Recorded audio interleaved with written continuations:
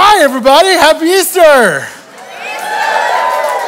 So glad to see you. If you didn't hear me, my name is Aaron. I'm the lead pastor here. And guys, for hundreds, if not at least about 1,000 years, Christians have greeted one another with this thing that we keep saying over and over. And it's, He is risen.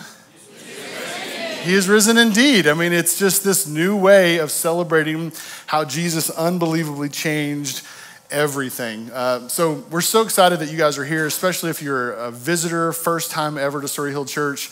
This coming August, our church will be 5 years old, so we're pretty young and here in Lawrence, and we moved into this location about a year ago. We met mobile at Bishop Seabury Academy for about 3.5, 4 years, and we just are thrilled that you guys are here today. Welcome, welcome, welcome. We are kind of in the middle of a sermon series looking through the book of Philippians, but today we're pausing and we're focusing all of our attention on the splendor and the majesty and the glory of the resurrection and the empty grave, because 2,000 years ago, Jesus did the impossible by bringing Jesus back to life, okay? There's no greater event in history, and while our Sunday morning that we wake up to right now is filled with all sorts of just, Easter vibes. I mean, let's be honest, who got an Easter basket this morning? Anybody? Love it. Who gave an Easter basket this morning?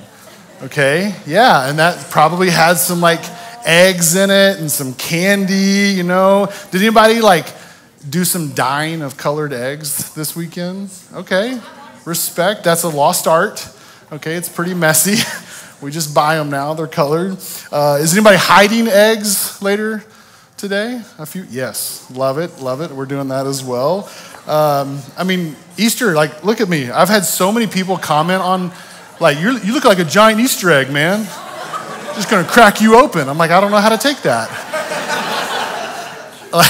Pastel colors, the brunch thing, dressing up. Nothing wrong with any of these things, okay? They're so much fun. But today, I want to actually zoom back into the past and look at the very first Easter Sunday morning.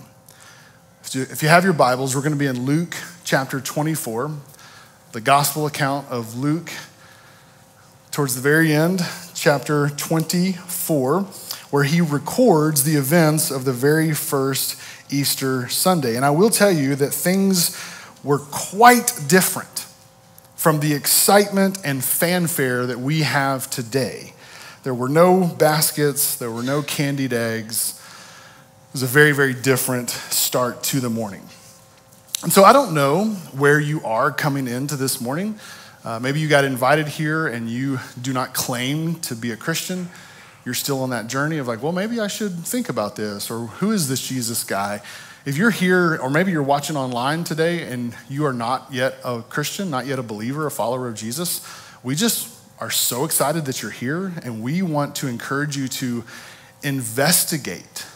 Look at the details, ask your questions, consider the events of the empty tomb. And if you are here and you are a Christian, I just would also encourage you to not let this information be old news. We don't graduate from the resurrection and from the empty tomb. It's something that we should see afresh every time we read it. And so we're going to jump in to Luke 24, verse 1. You got it? Nope, nobody has it. Okay. Got it. Okay, let's dive in, all right? 24, verse 1, we will have everything on the screen for you. It says, on the first day of the week, very early in the morning, they came to the tomb bringing the spices that they had prepared. Okay? 2 days earlier from this moment, most of Jesus' followers witnessed him brutally tortured and murdered on one of the worst torture devices ever created by man, the Roman cross. And these followers of Jesus, including some of his family members, they watched him die, pulled down from that rough wooden cross, and watched him be buried and put under Roman guard. There was fear of malfeasance and some things that might be happening that they thought were shady. And in this first Sunday morning, this first Easter, their miracle worker, their loving leader was dead. And so Luke 24 starts at rock bottom. Their Saturday Sabbath had ended and Sunday began hopeless. So they headed to the tomb to continue their burial customs and their traditions. Let's continue on in verse 2. It says, they found the stone rolled away from the tomb. They went in, but did not find the body of the Lord Jesus. Okay, I don't know if you know this, but pretty much all historical scholars, non-Christian and Christian alike, basically agree on three things about Jesus, okay? Christian, non-Christian, the skeptics, everyone agrees on these three things, okay? Jesus was a real person in history with a large following of people. 2, Jesus was killed by the Romans and buried in a known tomb. So he wasn't placed in like a mass grave or anything like that. 3 days later, that tomb was empty. Everyone agrees on these things. This information should spur us to ask questions.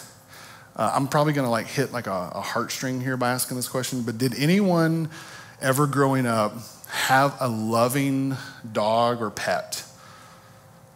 Okay. You raise your hand, show me, yeah. Okay, now, did that pet die and you buried it in the backyard? Yeah? Okay, that's there's a moment there, and I'll never forget the first dog that I had, German Shepherd. I love this thing, and she finally died. And we went out, we had kind of a larger backyard. It was about half an acre, no fence line or anything like that. And we buried our dog at that tree that kind of was out in the back of our yard. And, for a long time, there was that you see the dirt mound, that's coming up. I just try to imagine for a second, those of you who've buried a pet, okay, that the next day you look out your back window and all that dirt is dug up. What would you immediately think? It's pretty normal. It's just another Saturday at our house. No, you wouldn't think that at all. You would maybe coffee in hand or whatever, you'd run out there. And imagine then if that dead animal was gone. You would have questions. You would. You would be like, that neighbor, what kind of sick person would do something like this? I mean, you would immediately start thinking of why would this happen? Was the dog alive and we accidentally buried it? I mean, you would just start having... You guys are going to have to ask Dana, our worship pastor, one time or sometime about when he buried a hamster that wasn't dead. I'll let you deal with that later, okay? But we would have questions. We would, okay? We wouldn't just think okay, well, that, it's pretty normal. No, we would not do that at all, okay? We should have questions. And when we read this account and knowing that the most trusted non-Christian and Christian scholars, they just agree. Yeah, he was real. He was murdered. And the grave was empty. And of course, then things develop as to how you interpret that. So Luke continues to record the events. So let's look at verse 4. While they were perplexed about this, suddenly 2 men stood by them in dazzling clothes. Does anyone else picture, for some reason, I just picture the full jumpsuit, the track suit that's just bedazzled, it's pretty comfortable, and they're just standing there and lights are on them somehow, they're gleaming, like what is happening in this moment? Okay, so the original Greek language for that word dazzling, it literally translates to they gleamed like lightning. Has anybody ever stared at lightning before? I mean, it's like, oh, okay, hang on, Has anybody ever been close to a lightning strike?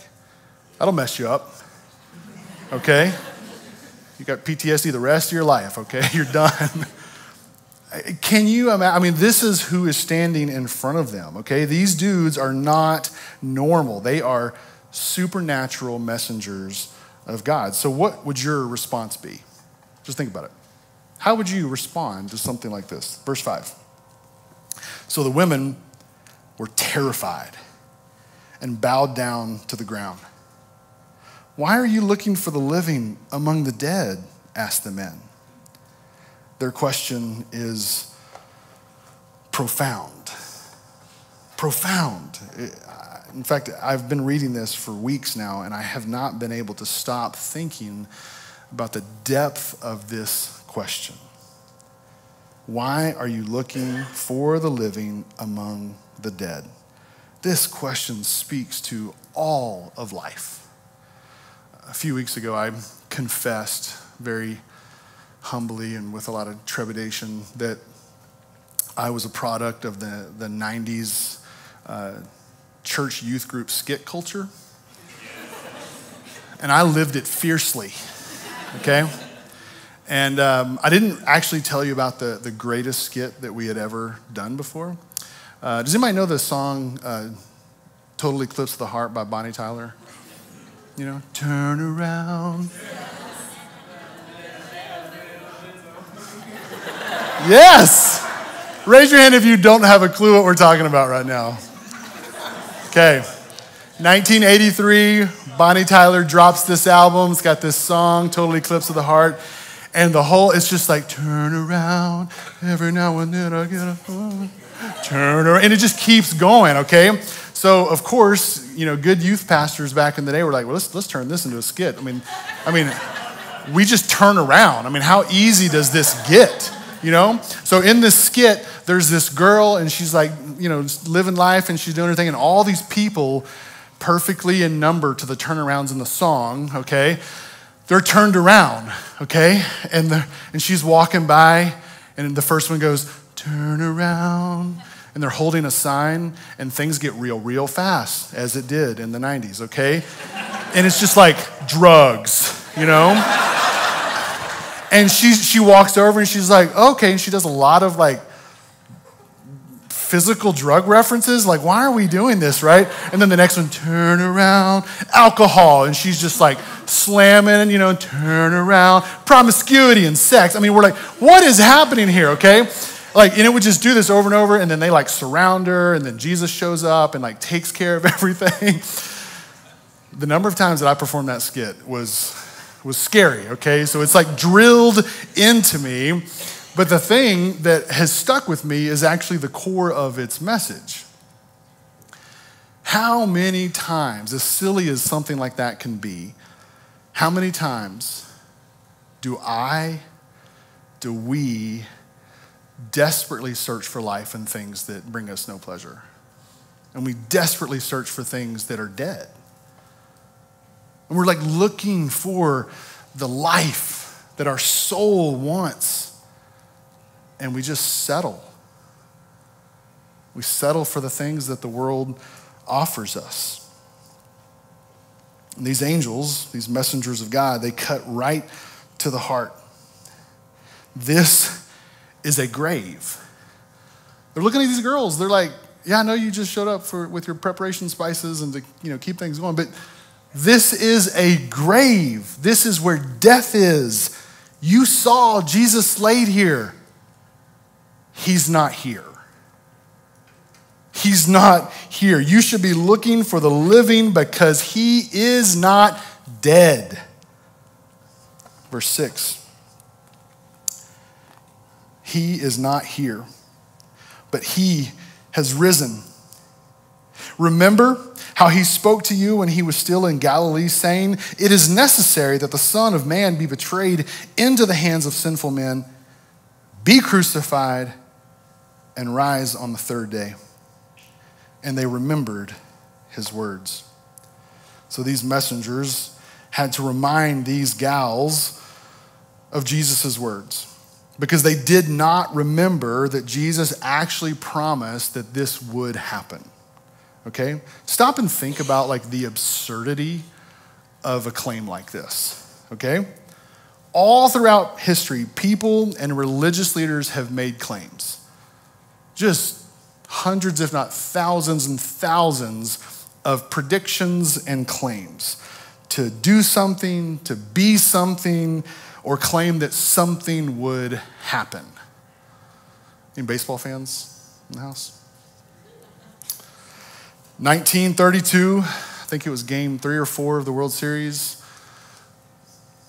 Babe Ruth steps out. You guys know the story? And he's got 2 balls and 2 strikes, and he points. And he makes this prediction, like, I'm gonna drive this out to the outfield. And he hits, and people have, to this day, they still talk about like, wow, like what skill, what like incredible gift that someone, like there's never been another baseball player, you know, and Lou Gehrig is there watching it happen, and it's like he made a prediction, right? So predictions are fascinating, but when they come true, they are compelling. And he just knocked it out of the park. It went exactly the place that he put it. Now, did he do that the next time he got up to bat? No, I mean, like, because things would eventually go sideways for his predictions, right? There's no way he could keep that up. Every person that developed a religious following is dead. Every person.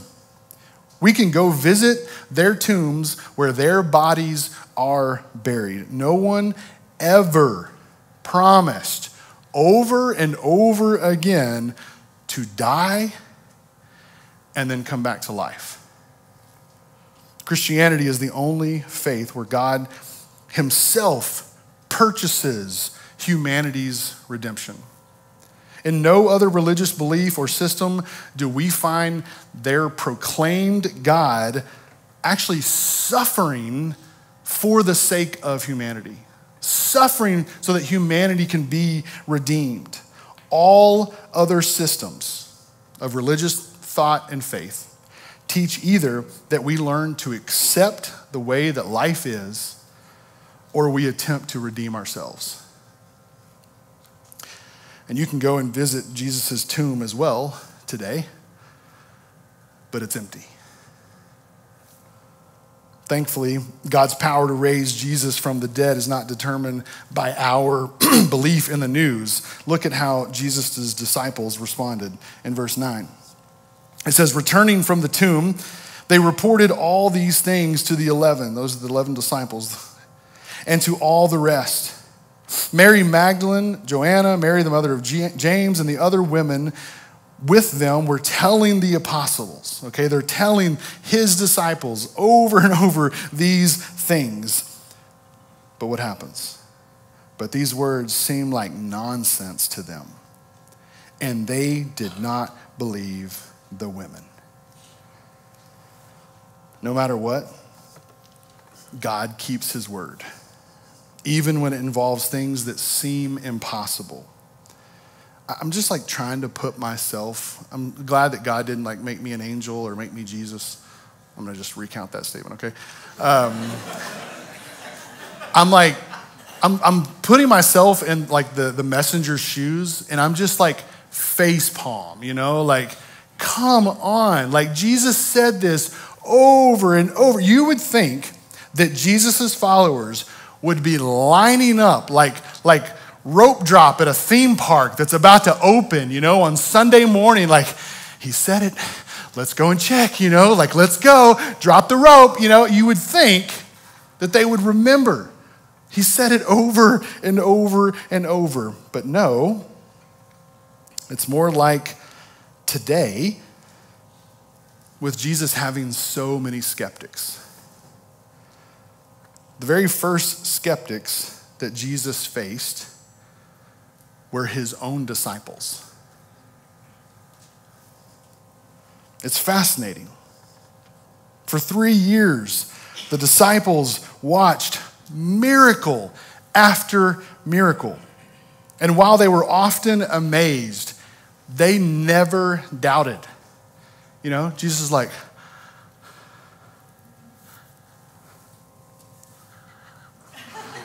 and the disciples are like, man, he just turned a bunch of fish and bread and he just healed some people. Like, cool.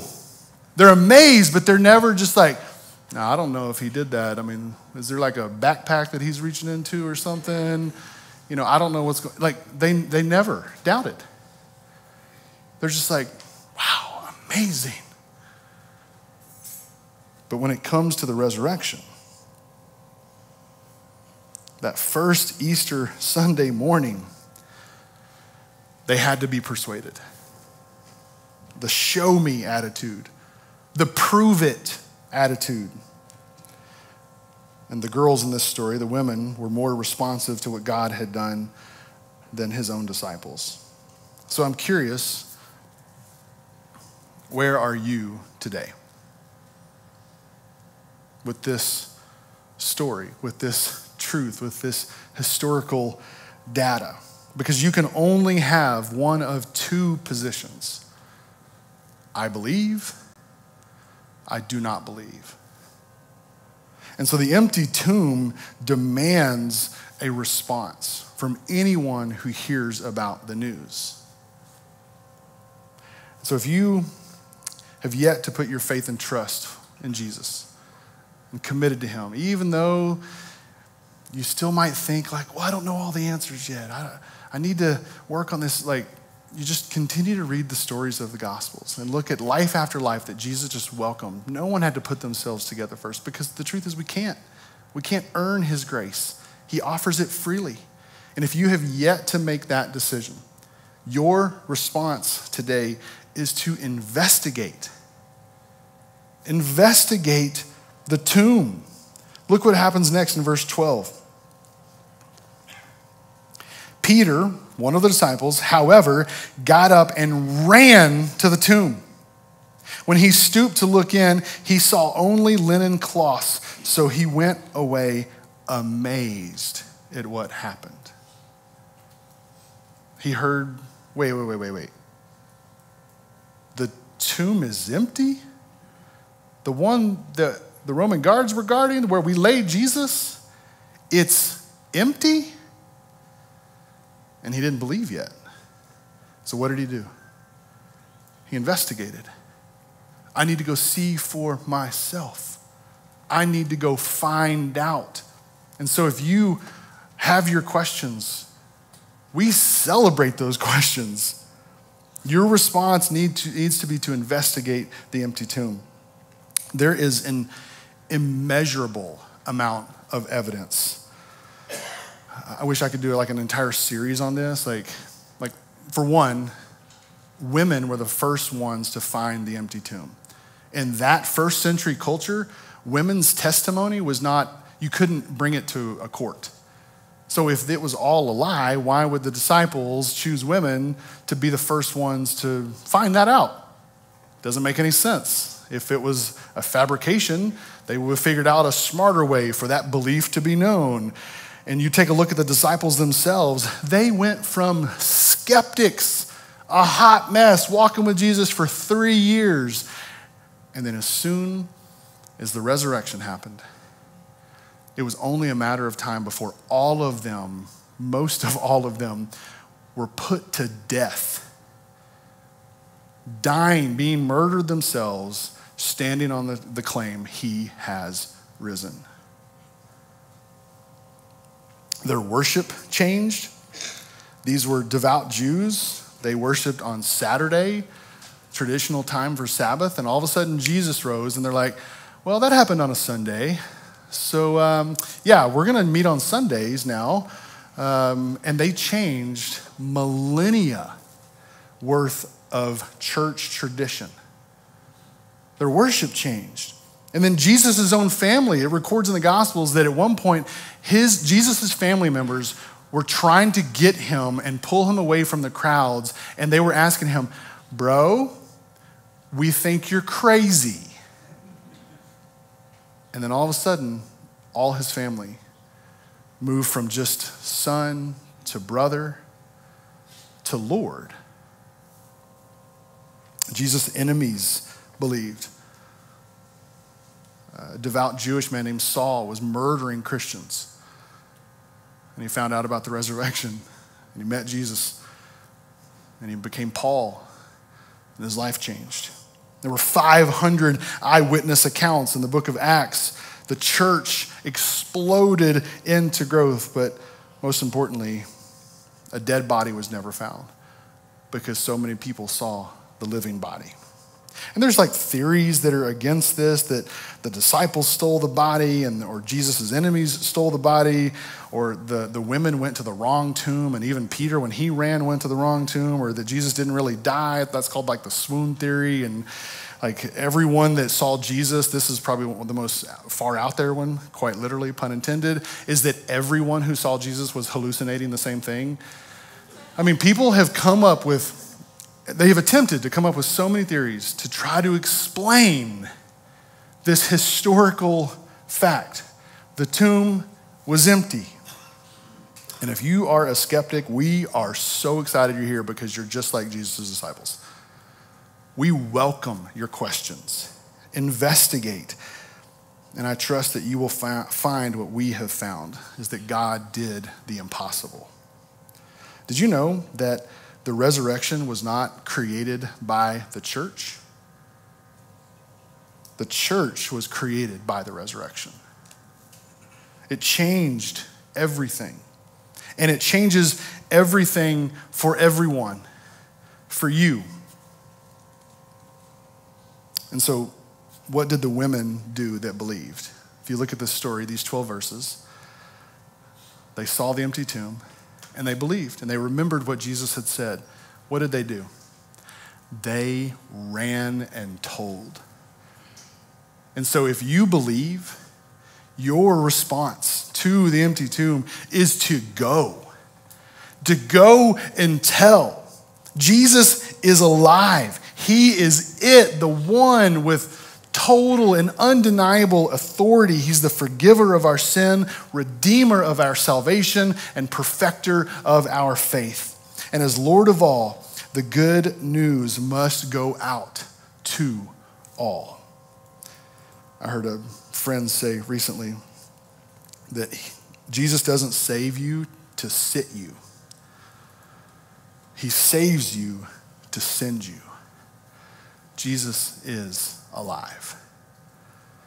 This morning we have the opportunity to celebrate that truth being lived out in several individuals through their profession of faith and their belief. They're going to share their story and then get baptized in obedience to what exactly Jesus asked us to do.